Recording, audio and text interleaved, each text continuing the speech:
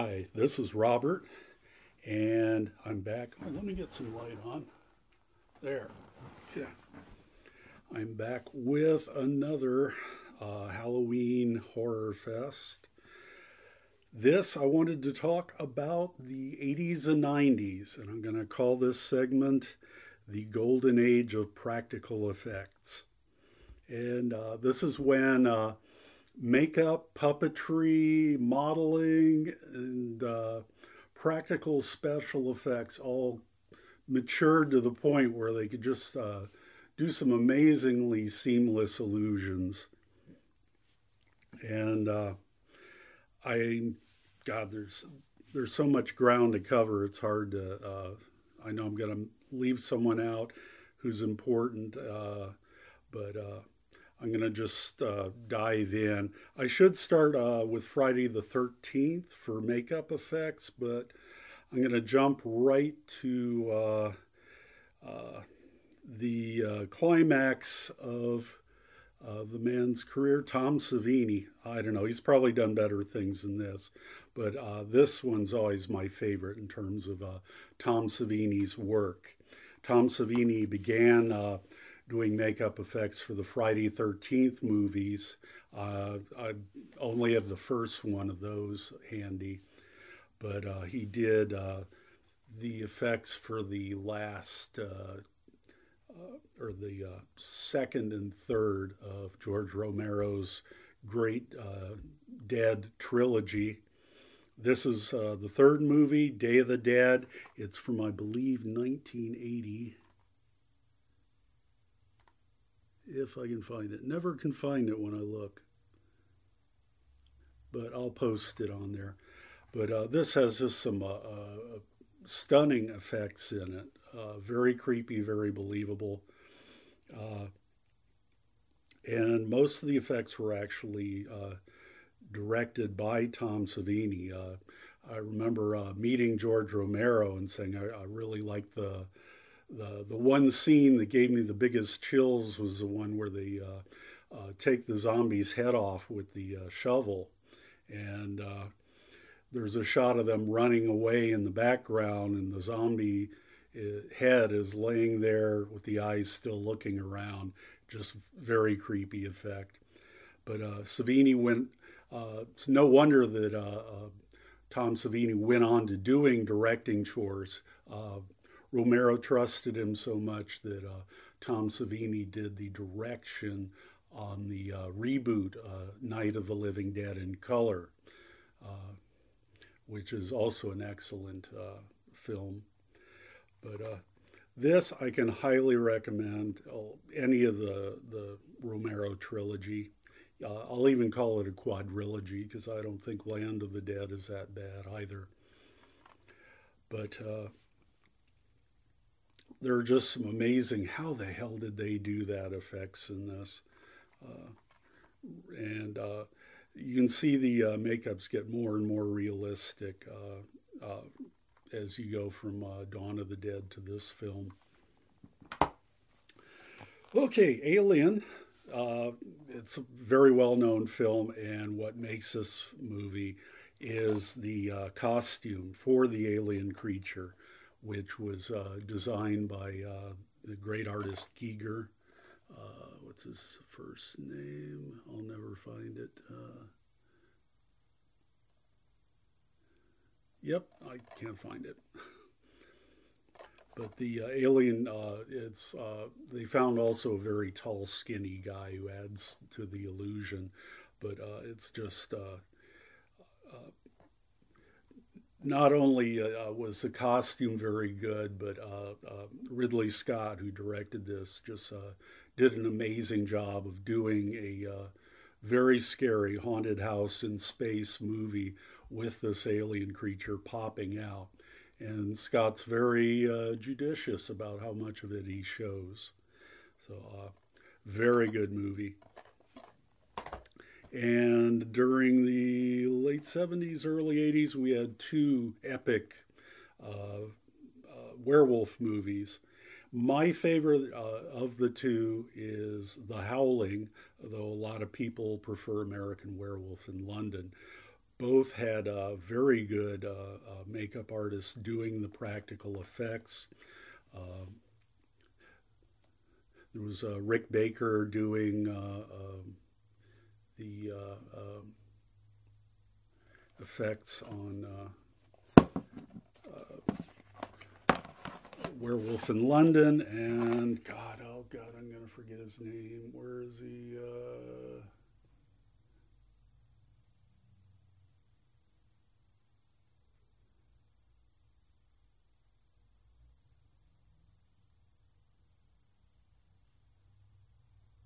Hmm, disappointing because I should know that. Hang on a second. He don't look.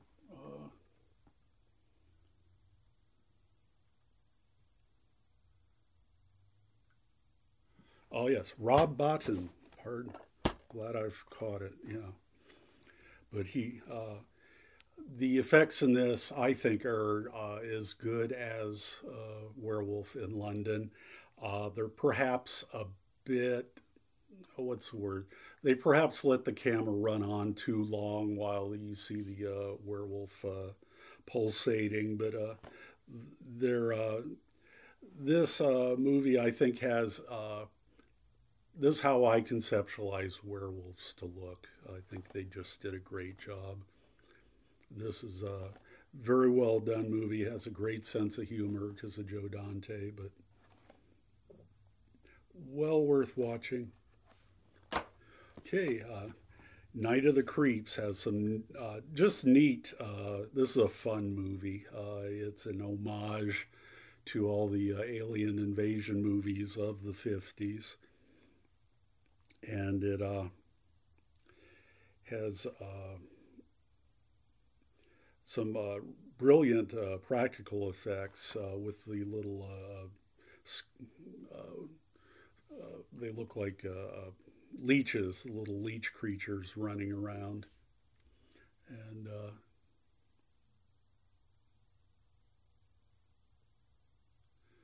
and this is basically Tom Atkins' movie. He plays a very disturbed, unhappy police investigator, detective who lost his girlfriend to a maniac in the 50s, and here in the 80s, he's just about to kill himself when this event with the creeps comes about. But the creeps are these leech things that they get you in your mouth, and basically you die, you become a zombie, and you're walking around while these things breed and incubate in you. And then you just kind of fall over, split open, and they all pour out of you. But it's a pretty grisly concept, but there's underlying humor in the movie that keeps it going. But yeah, Atkins' line is "thrill me," and it's a thrilling movie. It's well worth watching. Okay, the practical effects here in The Fly and the remake, or I should say sequel to The Fly. This is the 1980s version. The one that had Jeff Goldblum in it. And the effects were done by Chris Wallace. And I liked the fly creature in the first movie, but it doesn't hold the candle to the one he did for the second movie. And if you haven't seen The Fly 2, it's kind of cool because it takes off where The Fly 1 ended with, what's her name? Gina Davis character giving birth. And the first thing that comes out is this hideous larvae looking thing that they kill, but the second thing comes out is a very human looking baby. Unfortunately, she doesn't survive, and the baby is raised by the scientific think tank. I forget the name of the corporation. I don't know if they have it here. But Anyway, he grows very quickly. The kid is played by Eric Stoltz, and within 5 years, he's basically a teenager, and he's manipulated by all sides, especially the evil boss of the corporation. The scientists mistrust and kind of psychologically abuse him. He never really gets much support, but he eventually reaches maturity and starts to change. And there's a great line in here where his girlfriend goes, "Oh God, you've gotten worse," and he says, "I'm not getting worse. I'm getting better." And but when he finally changes, it's pretty amazing. And there's a twist at the end that's quite good. Again, like I said, the practical effects on it are just stunning. You wonder how they did it. How did they make that thing walk around and look so lifelike? I should have aliens in here because you'd say the same thing about the alien queen. But oh boy, there are just so many great practical effects movies from this era. Alien, Aliens, and Hellraiser had a tiny budget, but the effects they were able to do just suggest so much hideous violence and damage to the human body that it's stunning. It's mainly this is directed by Clive Barker, the famous author who wrote the Books of Blood and the short story that Hellraiser was based on. I think this is still the best of all those movies. I'm kind of a Hellraiser snob. I only like 1 and 2. But the practical effects when Uncle Frank is starts returning to the material plane and starts growing a body again are just pretty stunning for considering it was done on just such a low budget. Very impressive. And now I come to probably what is considered the magnum opus, the masterpiece of the practical effects era. This is Rob Bottin again. Yeah, let's see. And he just does an amazing job bringing the effects that you see in this movie. This was well before CGI. Everything you see in this movie is real, including head. I mean, there's this one scene that's just unbelievable. It's almost over the top. You're going, what the hell is going on here? They try and revive a fellow only to find out he's been taken over by the alien thing, which can mimic any shape it wants. Anyway, he's trying to apply a defibrillator to the man, and instead the man's chest opens up into a pair of huge jaws, bites the doctor's hands off, and which kills the doctor. Doctor falls back, the body opens up again, and tentacles start just pouring out and whipping all over the place. A head comes out of the chest and starts looking around, while the main head on the body, oh yeah, they first they get a flamethrower and start burning up the thing, but the original head on the body starts the neck starts stretching, and the head slips off the edge of the table and drops down to the floor, where it grows spider legs and starts walking away. And it's just, you're just going, oh my God, how the hell did they do that? It's just amazing. I can't say enough good things about this, the effects in this movie. And the thing about practical effects is they look real because they are real. I mean, they had to actually make that thing and then film it. They couldn't just, manipulate pixels in a computer to get it to look halfway real. But the thing definitely gets my top vote for practical effects of the era. Probably number two would be this movie. This we had a remake of The Thing here. This is the remake of The Blob. This had a screenplay written by Frank Darabont of Shawshank Redemption fame. Also went on to do the Walking Dead series. But this is an excellent movie. If you haven't seen it, it's a lot of fun. Has a lot of great horror tropes in it, and they just find innovative ways for the thing to, or the blob to eat people. One guy gets sucked down a drain. I think the most amazing one is the phone booth one. I'm not going to go much further than that, but it moves. It's pretty unpredictable. You're always guessing what's going on. So, just a cool movie. And again, we talked about Aliens, and the effects on that were done by where is he? Stan Winston. Yeah.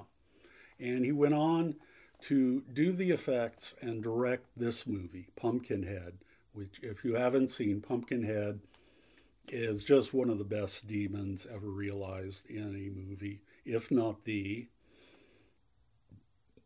There were two sequels. Neither really has the